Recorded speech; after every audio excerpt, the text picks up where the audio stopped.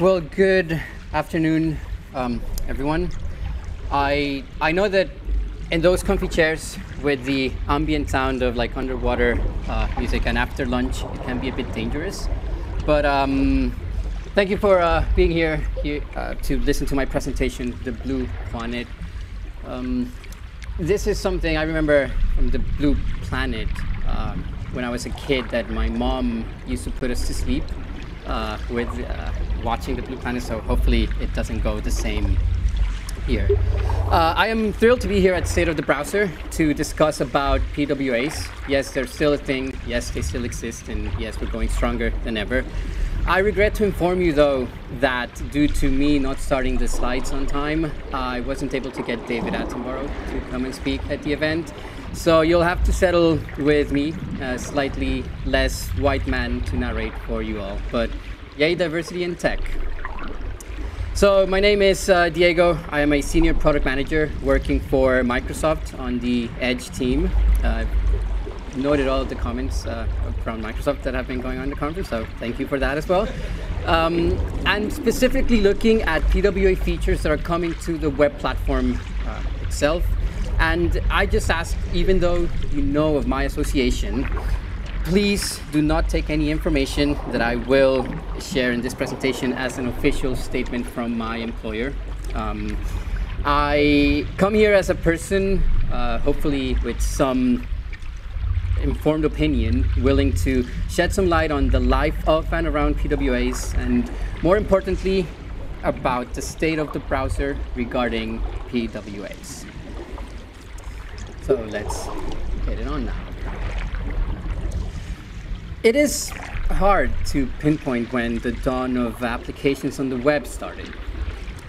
There have been many iterations of technologies, frameworks, plugins, and concepts that have gotten us to the very special point in time where we are right now.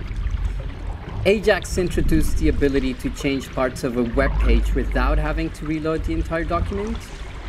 And this opened a new world of possibilities. We've come a long way since then, and I want to go through some of the little things that have been going on in this Blue Planet of web apps.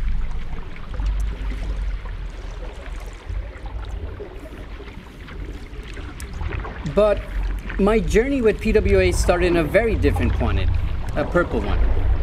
It was already some years into the technology itself, and there was a big push to allow applications to be present in the home screen of a mobile device.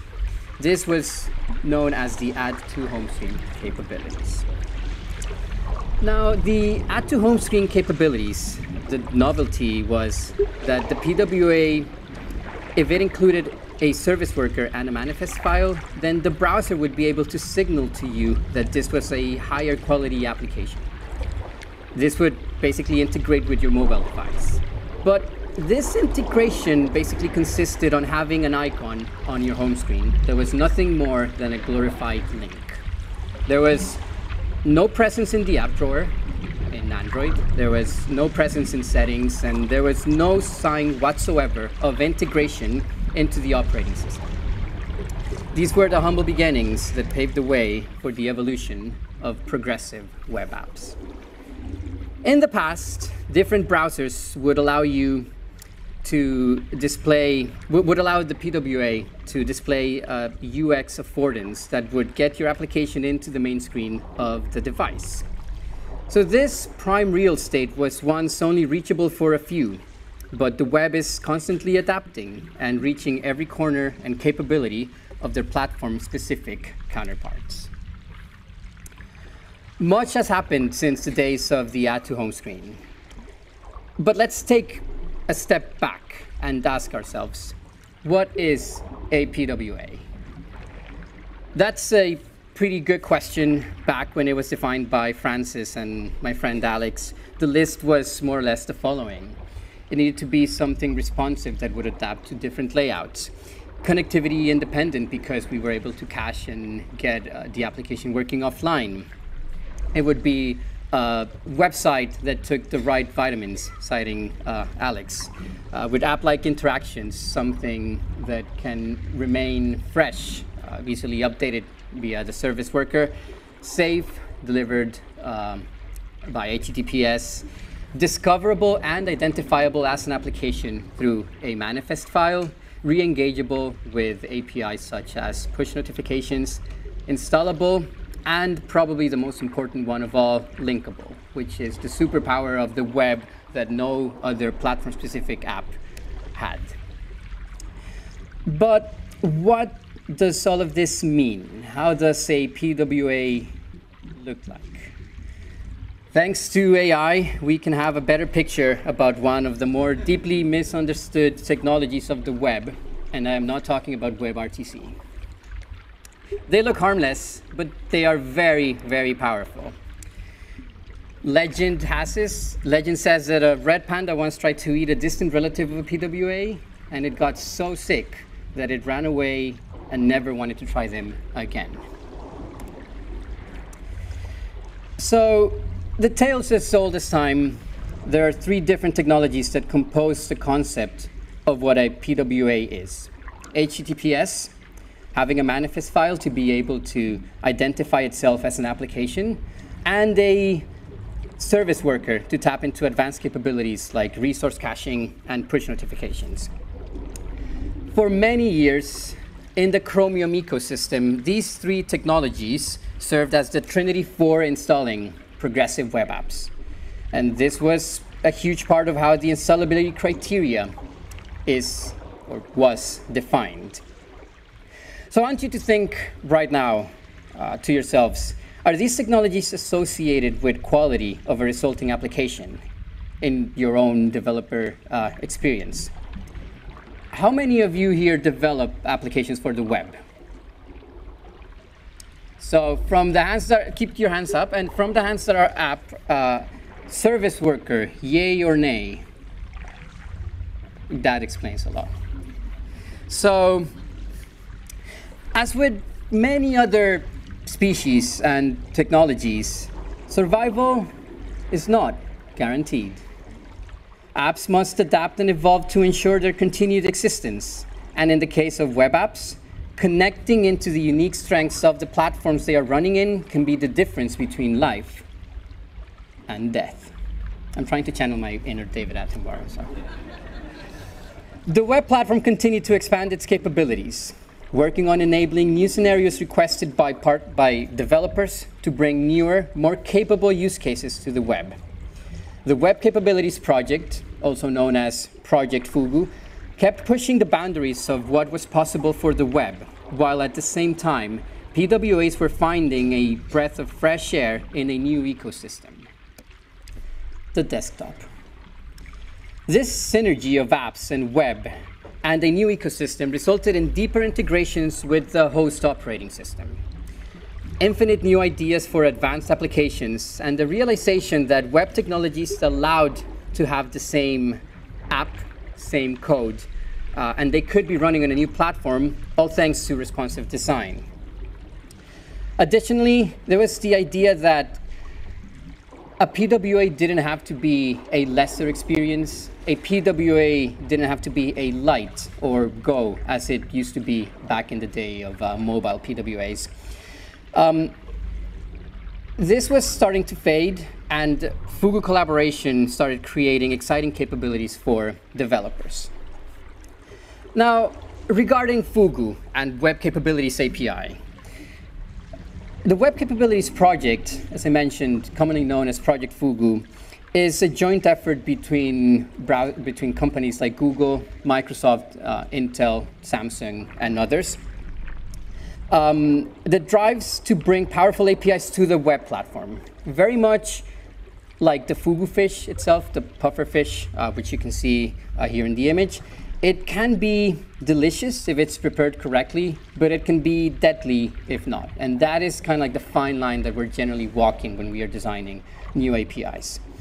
Every new feature that is developed under this initiative undergoes strict privacy and security revisions to make sure that they are as webby as possible.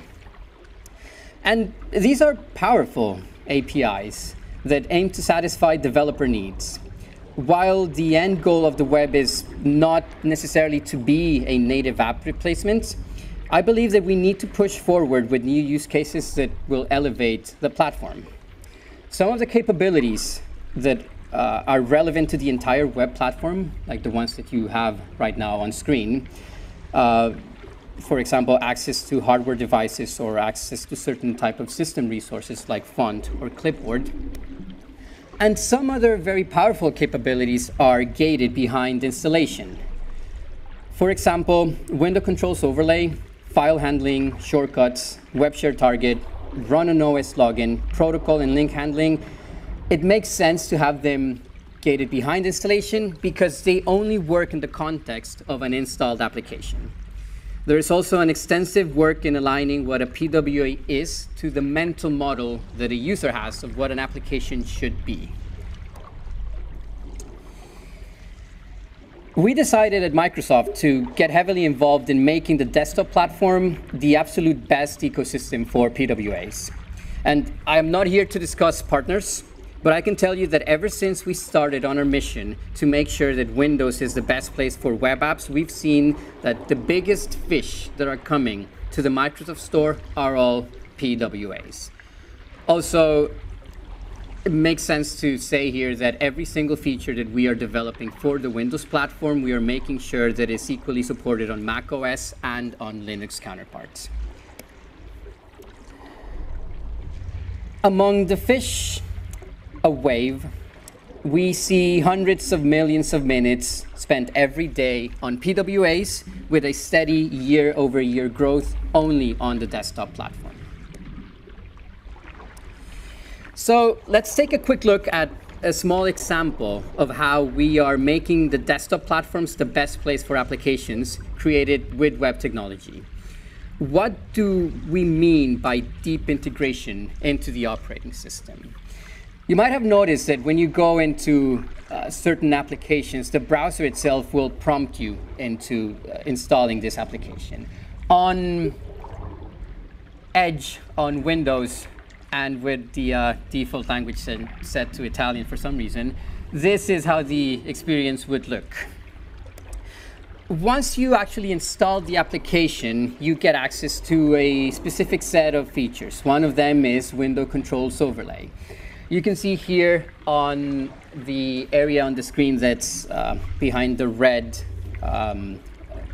rectangle that this area is an area that generally would be used by the title bar on a desktop operating system, Windows, Linux, and Mac OS. We've enabled the developer to put arbitrary web content to create a more modern UI. Native applications have been doing this in the past. And we thought it makes sense to give this capability to the users. There is a display override value and new CSS that makes this easy to control. And don't worry, Killian, we are making sure that if there is a JavaScript API for that, then you can do it as well with CSS and HTML. Developers can now create applications that include search boxes, profile icons, and advanced menus in their applications. But deep integration with the host operating system goes beyond just allowing applications to look right at home. When the application asks the host operating system to register as a file handler, for example, this means that it needs to appear in settings and other relevant user experience. For example, if you add in the manifest file a file handler's registration, then once the application is installed, it will appear on the operating system prompt to handle the specified file type. You could even make your web application the default handler for a specific type of file. Another good example of deep integration into the application into the operating system is shortcuts. And these will vary depending on the platform where you're running your application. On Windows, Android, Linux, and Mac OS, they will all surface either on the dock by holding on the application icon on the home screen or on the Windows taskbar. And these offer a surface where you can deep link into your application. And again, notice that the common denominator here about gating something behind installation is using the manifest file. Finally, web share target. This is another prime example of an application appearing in native operating system UX. You can press share from anywhere on the operating system, and if your application is a shared target, then it'll show to the end user. Now, the web is powerful. The web is very, very powerful. These are only a subset of things that a web app can do on desktop ecosystems at the moment. This works consistently across Windows, Linux, and Mac OS if it's supported on these platforms. So yeah, the web is very powerful, and more parties are jumping on board. Turns out that the PWANET is big enough for new whales to push their way in and notify everyone that it's better to be slightly late than to never arrive at all. And this is where the waters are starting to warm up. There's a possible change coming to the PWANET. What this means in general can be very positive, but at the same time, we need to be cautious as to what we want for the platform and what we are building for the platform in general. You might have heard of a debate between terminology. PWAs, web apps, home screen maps. What is going on? How many, I'm going to ask again, how many of you build applications? How many of you consider those apps to be web apps? How many of you consider those apps to be PWAs? Okay, so how many of you consider installation of a web app a benefit? Okay, that's good. And how important are features that have a deep,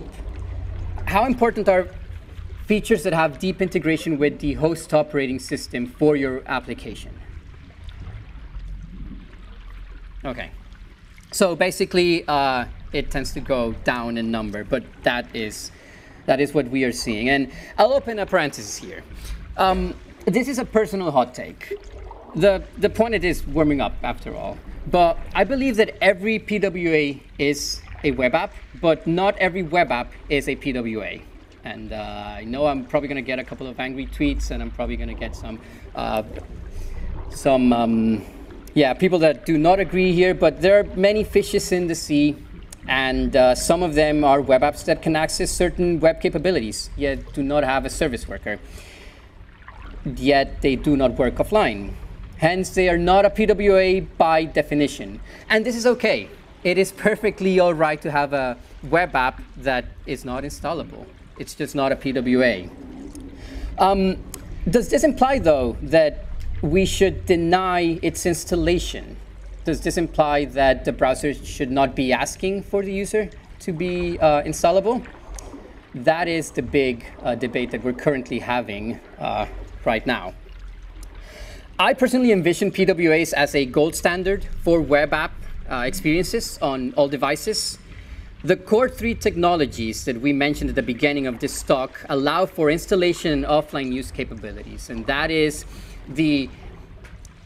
would be the equivalent to a compiled app that you would have on a native platform. So this is the beginning of a whole set of features that we can enable to make sure that the web experience is equal to like the best class experience that you can have on a native platform. I'd like to think of PWA as a badge of honor that ensures quality of the application itself. But at the same time, I believe that as browser vendors, we have failed to provide sufficient incentives to make sure that developers care about quality in apps. And I'm not saying that most of the apps are not good quality. I'm just saying that we need to be doing more to make sure that you care about providing these type of advanced capabilities. And we have failed at making developers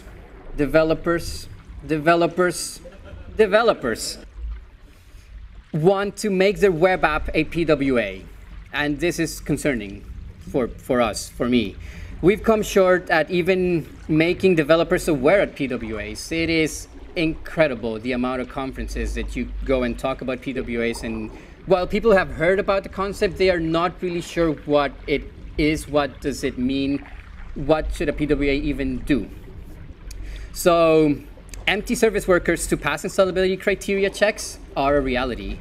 And we can see from the data that we have on screen, this is from a chapter that I authored in the HTTP Almanac last year. It's not a nice picture. Installability criteria, which pretty much means that you would have to have both a manifest file and a service worker. It's the minority of websites in the web platform. So the questions here are, for us browser vendors, are we talking to the right people? Are we missing out on fixing the biggest grievances that developers have with technologies such as service worker? Are we ready to open the floodgates to lesser quality apps? Spoiler alert, it already happened. But there are clearly things that need to change, and this is something that is on the minds of us browser folks. On this topic, what is the state of the browser regarding apps? And I'm not talking PWAs, I'm talking about like general applications, apart from PWAs. The consensus seems to be that everything should be installable.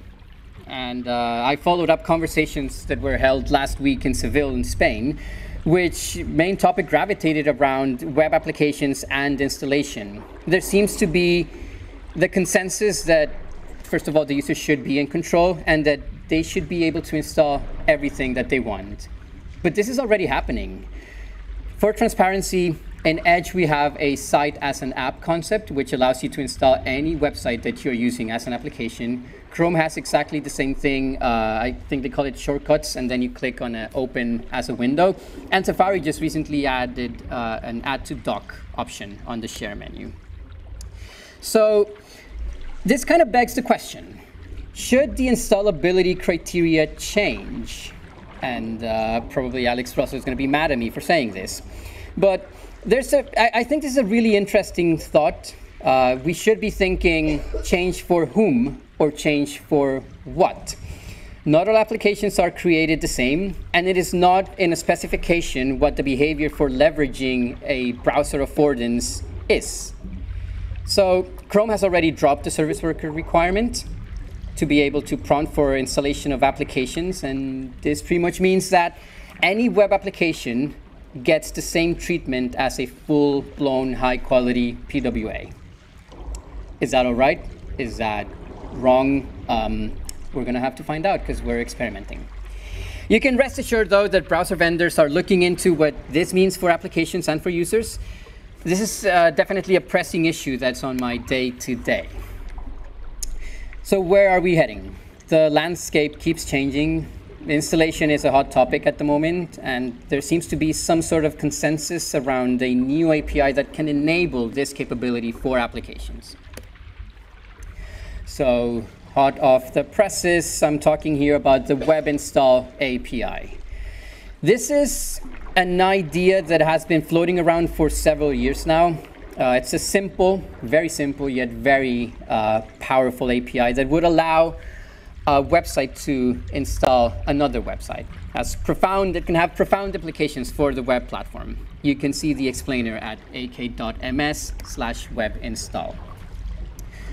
With the Web Install API, a website would gain the ability to install other websites or web applications. This is something that we're still debating. This would allow the platform to distribute applications without the need for proprietary workarounds that's happening at the moment, like custom protocols or redirections to platform-specific app stores. So we would be enabling the platform to distribute applications. It would be a capability that would be baked into the web. The API aims at simplifying same and cross-domain installs. This would see a more ergonomic way of installing same-domain applications. So if you're not a fan of before install prompt, this might be your lucky day. And the challenges here are that we want to do this in a way that preserves the privacy of users and avoids installation prompt spam. We don't want the mess that notifications were to happen all over, just sites prompting to install different applications. So who gets to install an application? Do we need a denomination of an application or a website as a store? Should this be gated behind installation? I don't have the answer yet. But independently, imagine if you could just install an application by referencing its manifest ID.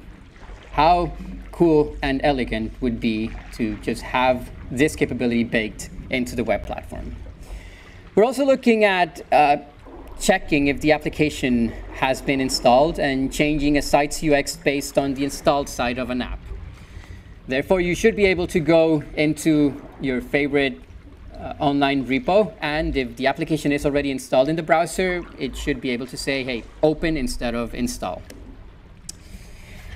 Moreover, do we require or enforce installability criteria? And this is one of the other hot topics that currently certain browser vendors want to remove all installability criteria. Others want to keep some of them. Others do not want to remove them. What does this installability criteria look like? Pretty much every browser has a different concept of what defines an app to be installable, or what is an app anyway. How will the higher quality of PWAs come into play with this API? Now, it's looking very likely that the work will be split in two, and we will have different levels of support on the API between different engines. And yes, you've actually heard correct, I said engines and not vendors. So this is an exciting time for web apps on the platform, and I've just asked from you to stay tuned, because I'm particularly interested in your feedback.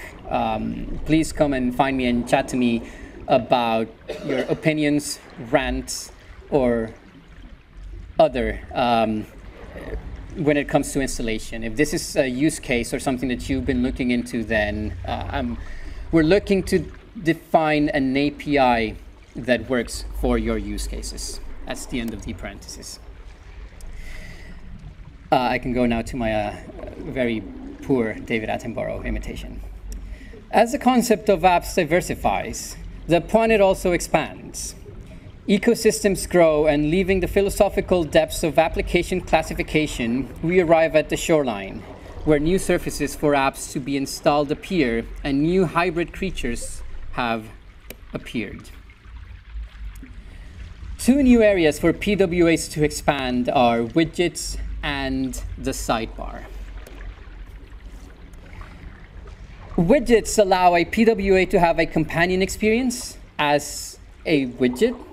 On Windows 11, widgets appear on the left side of the desktop, but with macOS, Android, and iOS supporting similar widget UX, it might be an interesting area to look into further standardization.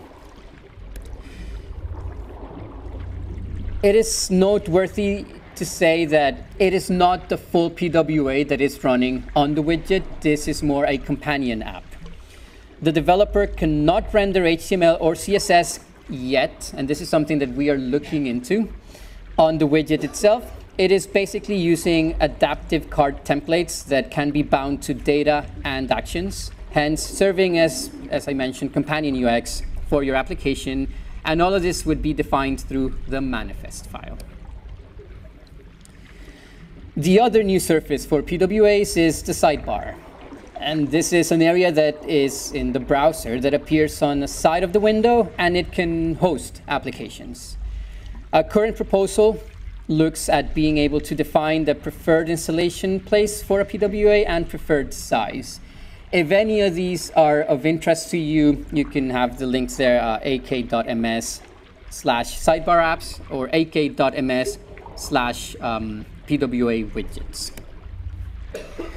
For the sidebar apps, we are adding a new display override value, the same way that we did for window controls overlay, the same way that it's working currently for tabbed PWAs. There will be a new display override value, which means that it can be detected in CSS. There's going to be even media queries that will allow you to change the layout of your application if it's running on the sidebar. And you will be able to specify the preferred width to which the sidebar will open once you click on the icon that will appear on the browser. Now, these are, for now, Edge-only initiatives. We are looking for interest from other browsers that might have similar surfaces to implement this. And while fish in the sea have their nomenclature and identity crisis going on, niche use cases continue fostering the evolution of new types of apps. Creatures that can live disconnected from the water in their isolated, safe environments are starting to appear. Packaged in web bundles signed by the developer and distributed in ways that differ from the traditional web model, these new habitants of the PWANET prove that life, or apps, always finds a way. Thank you very much.